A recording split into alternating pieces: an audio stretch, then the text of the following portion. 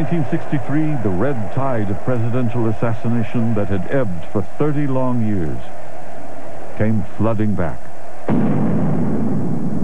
Everybody who was alive at that time will be able to remember, where were you when you found out that Kennedy was shot? It was the first assassination in American history that virtually the whole nation was an eyewitness to. If they didn't see it live, they saw it played and replayed. John Fitzgerald Kennedy, elected at 43, was an articulate, personable, intelligent, and ambitious young president. Kennedy was born in 1917 to great wealth. His father was a banker and stock investor who had made millions in banking stock, shipbuilding, and real estate, as well as in motion pictures. Backed by his father's fortune, John Kennedy entered politics, becoming a congressman from Massachusetts, then senator, and finally, the first Irish-American Catholic president of the United States. His administration was noted for its support of civil rights legislation and a mixed bag of foreign policy failures and successes.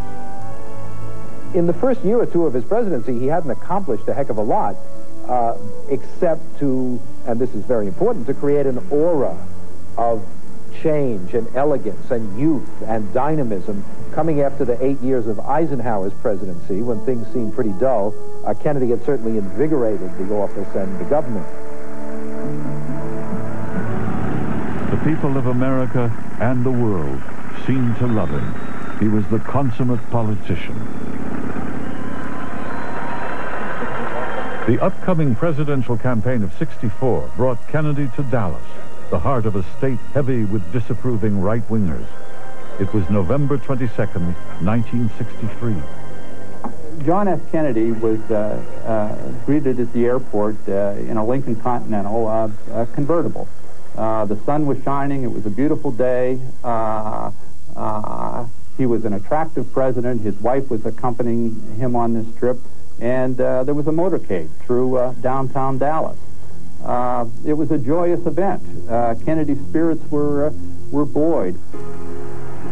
Since the day was sunny and bright, the bubble top of the limousine was removed. He had insisted that no Secret Service men ride on the back bumper or side running boards, and that motorcycle police not flank his car, but stay to the front and back. Death threats flowed in before he left for Texas, and he was advised by his advisors not to go. But John F. Kennedy believed that he had a charmed life. With Kennedy was Governor Connolly and his wife. At 12:21 p.m., as the presidential limousine inched down Elm at 11 miles per hour, Nellie Connolly turned to the president and said, "You surely can't say Dallas doesn't love you." "No, you can't," answered the smiling, waving president. He had just seconds to enjoy the adulation.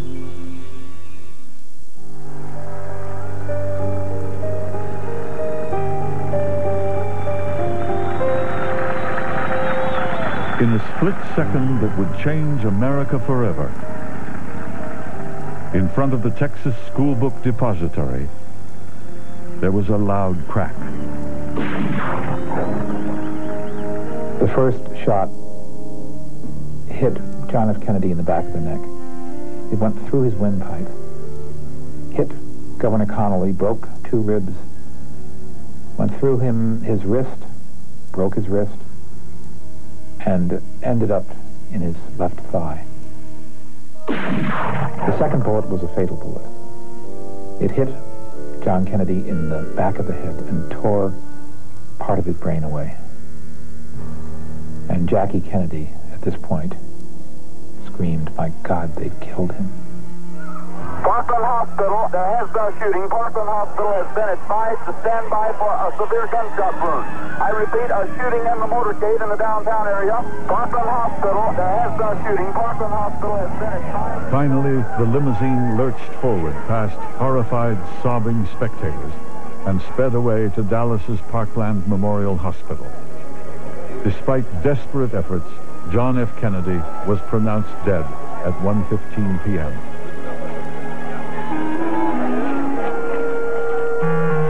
The The Dallas Morning News had outlined Kennedy's visit, giving the exact details of the route his motorcade would take through Dallas. And at one point, the motorcade would be directly below the depository. There was a young man on the 6th floor of a building on that parade route who was intent on taking the president's life. He had a rifle wrapped in brown paper with him. He took it up to the 6th floor of the book depository, where there was a lot of construction, and he unwrapped the rifle, reassembled it, and set a telescopic sight on it. As the president's motorcade passed below, he had fired. His incredibly accurate shots at a moving target twice hit the president of the United States. At 1:15 p.m., a police officer saw a man acting suspiciously and who looked very much like the description of a man who had been seen leaving the school book depository, walking along the sidewalk. He tried to stop him. The man shot him and killed him and ran into a movie house. Cornered by the police, the man tried to fire at them, but was captured in a furious struggle after his gun misfired. The man was 24-year-old Lee Harvey Oswald. Did you kill the president? No, I've not been charged with that. In fact, nobody has said that to me yet. The first thing I heard about it was when the newspaper reporters in the hall asked me that question. I've been charged with both killing Officer Tippin and John F. Kennedy. Are you and the rest of the police convinced you are the right man now? I think we do. I figure we have sufficient evidence to convict you. These people have given me a hearing without legal representation or anything. I didn't shoot anybody. Lee Harvey Oswald was a young man, early 20s, who came from a very troubled background. Oswald's father had died. He was raised by a very possessive mother. They lived kind of a transient life. Oswald had never really been able to make many connections with friends as he was growing up. His disconnectedness became political. He began to become interested in political causes. Lee Harvey Oswald was a hostile loner. He was a Marine radar technician. He defected to Moscow. While in the Soviet Union, he met and married 19-year-old Marina Nikolaevna Prusakova. Then, as had been the pattern, became disillusioned with life in the Soviet Union, whereupon he returned to the United States and began an existence that one could characterize really on the margins of society, moving from one marginal job to another. Oswald tried to return to Russia, but was refused. He tried to emigrate to Cuba, but was again refused. When his efforts to emigrate to Cuba were blocked by the Cuban government, I believe that Oswald decided at that point that he was going to do something extreme. In killing President Kennedy, who we know he had some, for whom he had some admiration, he would demonstrate to the Cubans that he, Lee Harvey Oswald, could rid the world of a president who had been the arch enemy of Cuba, and in particular Fidel Castro, and finally, and not, and perhaps most importantly, he could get back at his wife, who was leaving him, who had refused his attempts to reconcile. As Oswald was being transferred from police court to a county jail, Jack Ruby, the owner of a sleazy nightclub, stepped out of the shadows and shot him. Now the prisoner is being moved out toward an armored car. There is the prisoner. Do you have anything to say in your defense? Oswald has been shot. There's a mass confusion there, rolling and fighting, thrown to the ground. The police have the entire area blocked.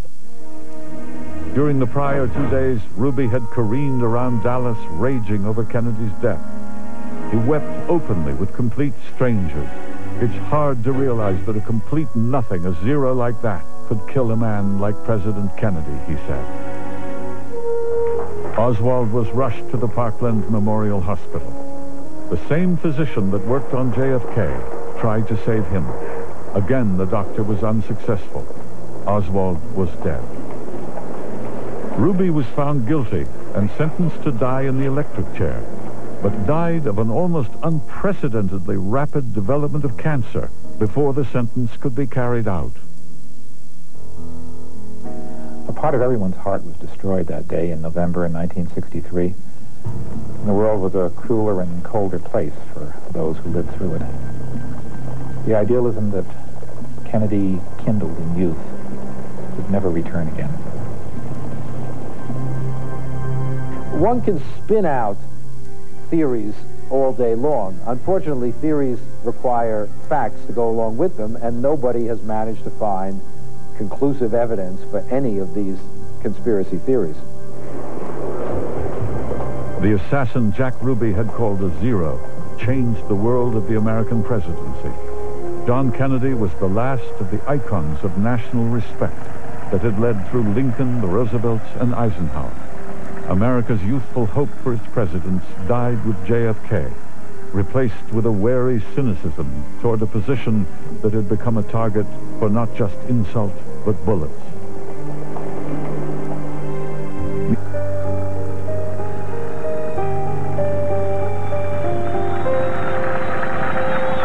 In a split second that would change America forever,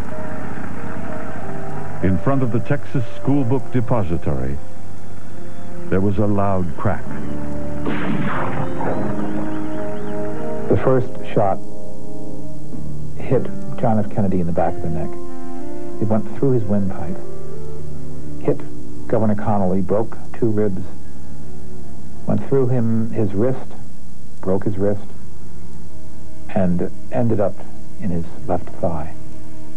The second bullet was a fatal bullet. It hit John Kennedy in the back of the head and tore part of his brain away.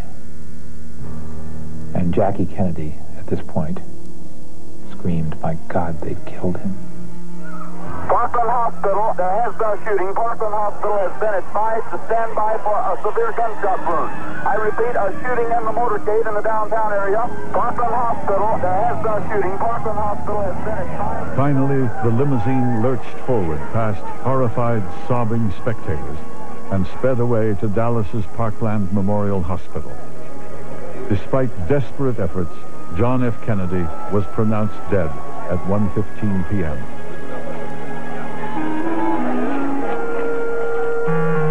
The Dallas Morning News had outlined Kennedy's visit, giving the exact details of the route his motorcade would take through Dallas. And at one point, the motorcade would be directly below the depository. There was a young man on the 6th floor of a building on that parade route who was intent on taking the president's life. He had a rifle wrapped in brown paper with him. He took it up to the 6th floor of the book depository, where there was a lot of construction.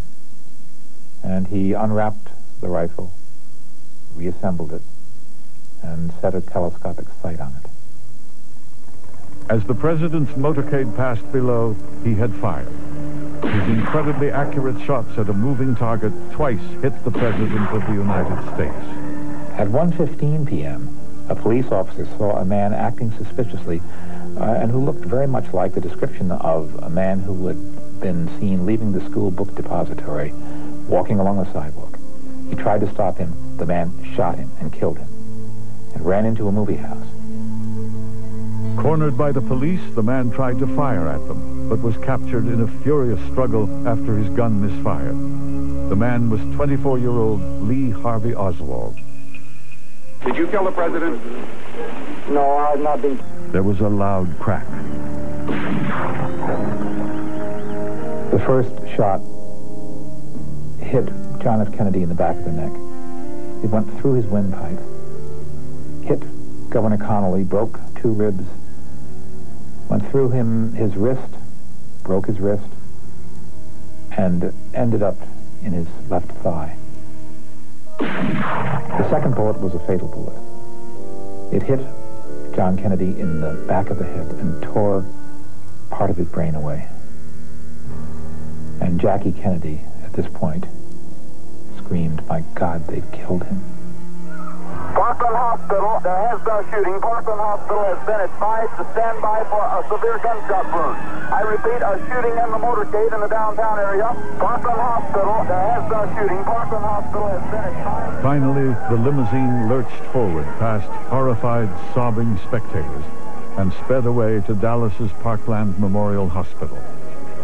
Despite desperate efforts, John F. Kennedy was pronounced dead at 1:15 p.m.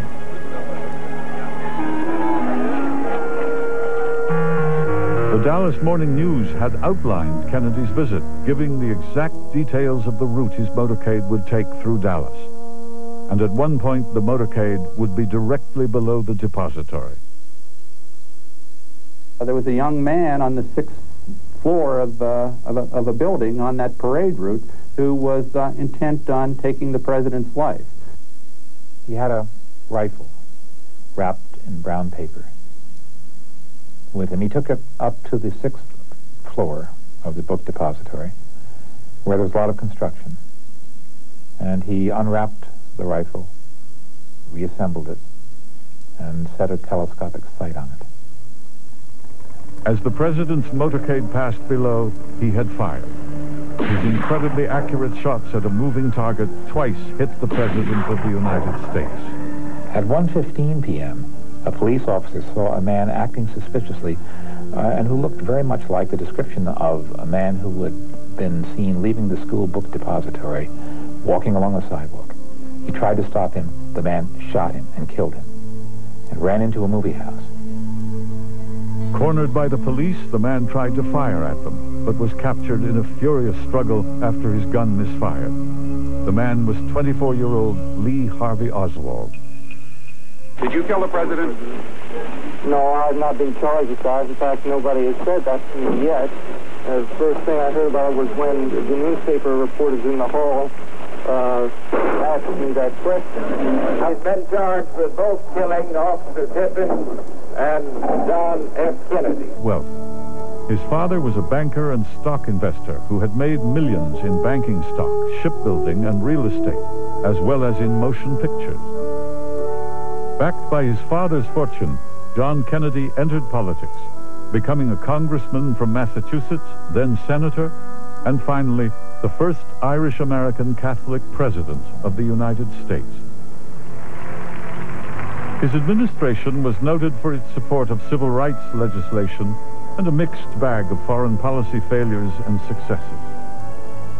In the first year or two of his presidency, he hadn't accomplished a heck of a lot, except to, and this is very important, to create an aura of change and elegance and youth and dynamism. Coming after the 8 years of Eisenhower's presidency, when things seemed pretty dull, Kennedy had certainly invigorated the office and the government. The people of America and the world seemed to love him. He was the consummate politician. The upcoming presidential campaign of '64 brought Kennedy to Dallas, the heart of a state heavy with disapproving right-wingers. It was November 22nd, 1963.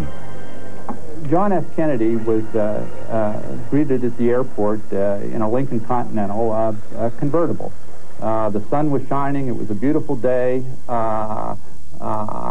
He was an attractive president. His wife was accompanying him on this trip. And there was a motorcade through downtown Dallas. It was a joyous event. Kennedy's spirits were buoyed. Since the day was sunny and bright, the bubble top of the limousine was removed. He had insisted that no Secret Service men ride on the back bumper or side running boards, and that motorcycle police not flank his car, but stay to the front and back. Death threats flowed in before he left for Texas, and he was advised by his advisors not to go. But John F. Kennedy believed that he had a charmed life. With Kennedy was Governor Connolly and his wife. At 12:21 p.m., as the presidential limousine inched down Elm at 11 miles per hour, Nellie Connolly turned to the president and said, "You surely can't say Dallas doesn't love you." "No, you can't," answered the smiling, waving president. He had just seconds to enjoy the adulation.